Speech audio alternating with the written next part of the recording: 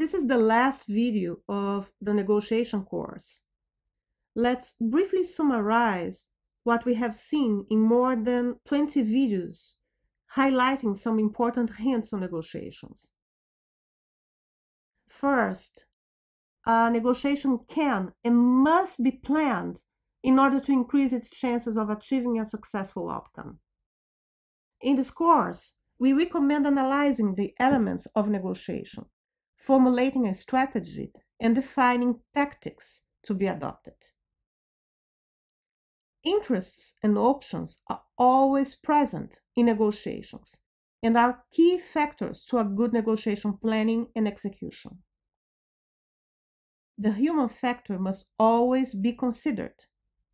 Knowing the negotiation participants, direct and hidden, recognizing the power imbalance between the participants, not getting carried away if your negotiation side is the weakest, and privileging a clear and precise communication process. Know what is your acceptable minimum as an outcome of a negotiation before starting it, as well as your BATNA. Try to improve your BATNA and sometimes weaken other negotiators' BATNAs in order to facilitate an agreement.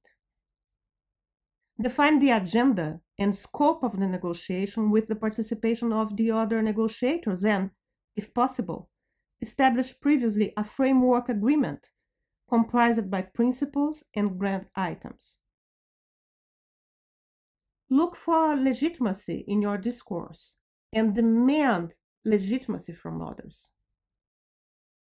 Reinforce the negotiation team, adding people with the necessary knowledge and, in some cases, a neutral facilitator organizer.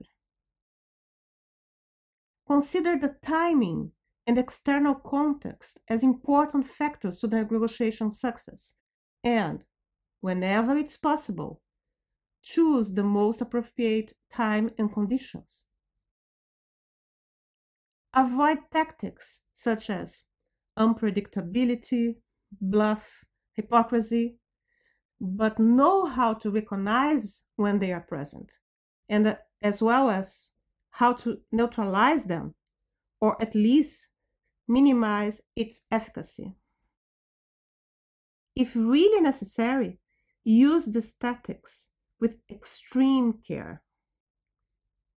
Finally, the negotiation does not end with the agreement's signature. The negotiators must establish compliance monitoring mechanisms and also penalties for non-compliance. We hope that the concepts we present in our videos are useful to you. We'll continue in the next course.